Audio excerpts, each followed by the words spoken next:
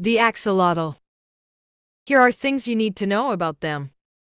Axolotls are capable of regenerating their limbs and organs.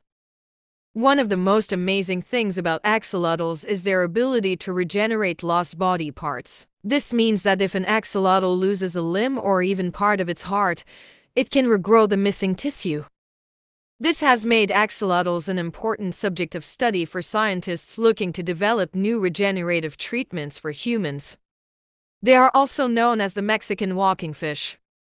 Although they are not actually fish, axolotls are often referred to as Mexican walking fish because of their appearance and their ability to move around underwater. In fact, axolotls are actually a type of salamander.